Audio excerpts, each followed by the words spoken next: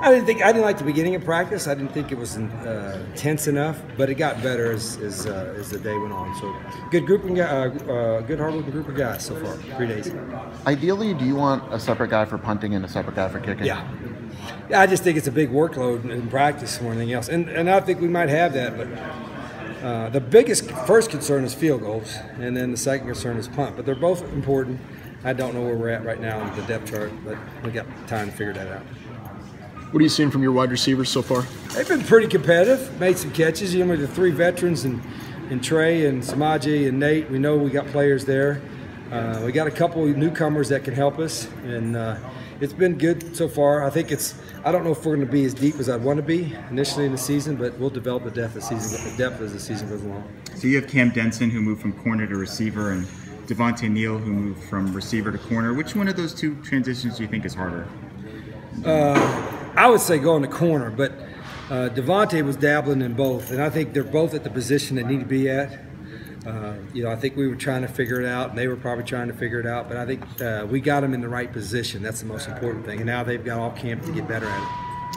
What do you like about how Freddie's looked so far? I mean, he's finally healthy. Yeah, I mean, Freddie's battling. He's not a starter right now. I mean, he's battling for a starting job. Him and Christian Betcher are battling for the left guard position. But Freddie's a worker. I mean, he works hard. His game's important to him, and he's gotten better, but he's still got some work to do.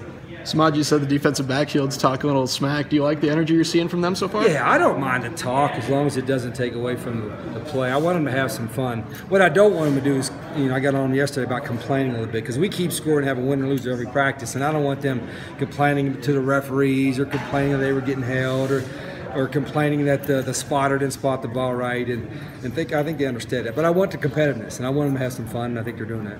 You obviously like to keep things moving at a brisk pace during practice. How long does it take for new guys to become acclimated to that? Usually probably a whole camp, normally. Now some guys adapt really quickly, but their heads are spinning right now, and the first 2 weeks is going to be really crazy for them because you can prepare in the summer, and our guys did a good job of that, but nothing prepares you for the pace of our practice, and that's intentional the way we do it.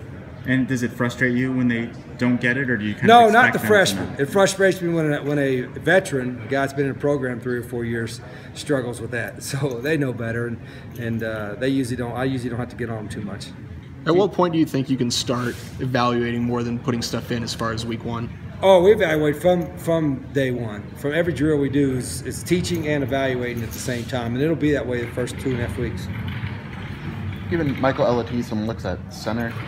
Yeah, he's a big man, and he's everything is new to him, but he loves football. He's gotten better every day, and he's going to be a really good player for us at some point.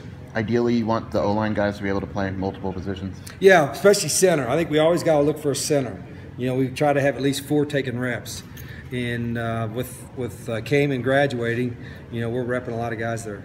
Do you think the offensive line can be a position of strength for you?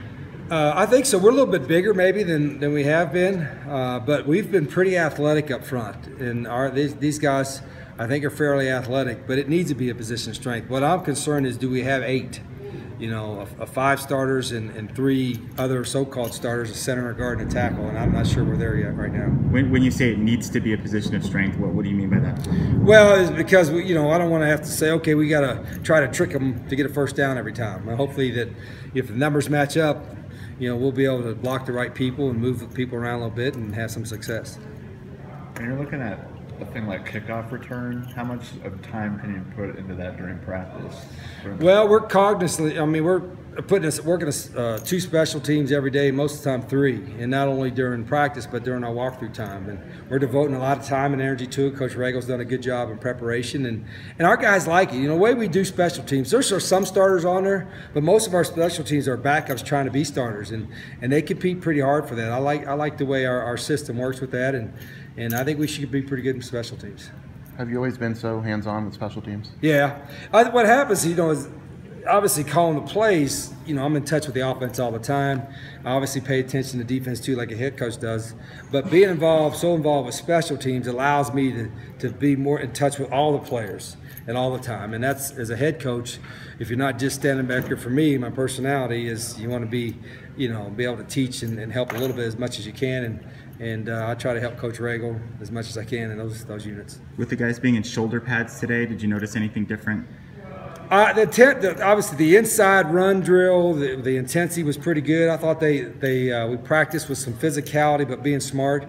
But again, the beginning of practice needs to get jump started a little bit more. And it's hot when we first go out there, I know that, but I think our guys will understand for our next one on Monday. When will they be in full pads? Tuesday, right? Yeah, Tuesday. Kind of going back to the special teams, what do you like about Matt Moran as it plays get colder? Well, he's an ex-quarterback. I don't know how accurate he's throwing it right now. He throws it all over the place, but he got a strong arm and he can run. I mean, he's a big physical guy and he's got good hands. So I don't know who the holder is going to be, but Matt's done it before and he's taking good reps at it now. You mentioned Christian Botcher. Don't think he practiced today. You know what's going on with him? Yeah, but I'll give you the injury report on Thursday at BYU.